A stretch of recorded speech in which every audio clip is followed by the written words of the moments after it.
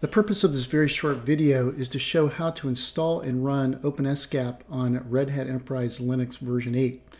The process is simple. Execute these three commands: yum install OpenSCAP-scanner, yum install scap-workbench, and yum install scap-security-guide. Once you've installed OpenSCAP, the process to run it is very simple.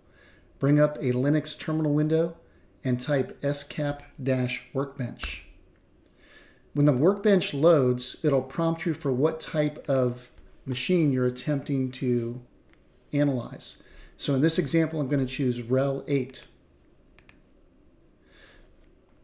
Once the workbench is up and running, you have a series of different profiles you can select. For example, if you're doing something that requires HIPAA type of configuration, you can select Health Insurance Portability and Accountability Act. If you need to configure your Linux machine to follow the DISA-STIG guidelines, select DISA-STIG. So for this example, I'm going to select DISA-STIG.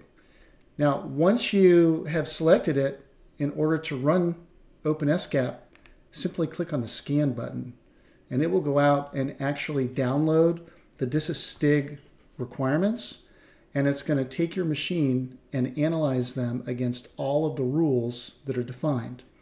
So in this case, you can see that there are 249 different rules that the DISA-STIG profile goes out and checks against.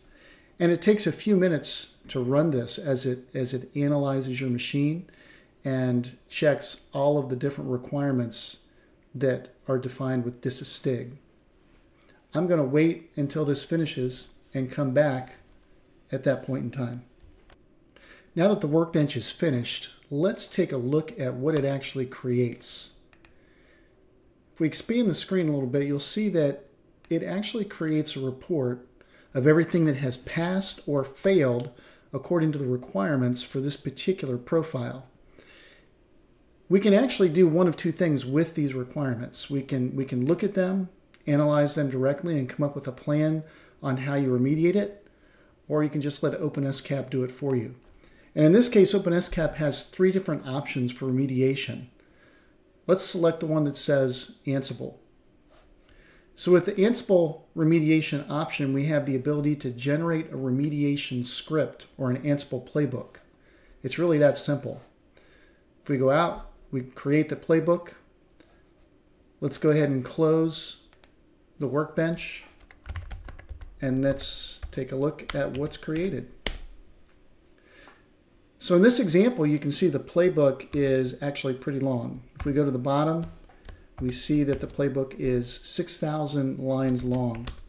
And what the playbook does is it creates a task for every single one of the areas where the workbench found a failure according to the profile. Then, of course, to run this particular playbook, we would simply say Ansible playbook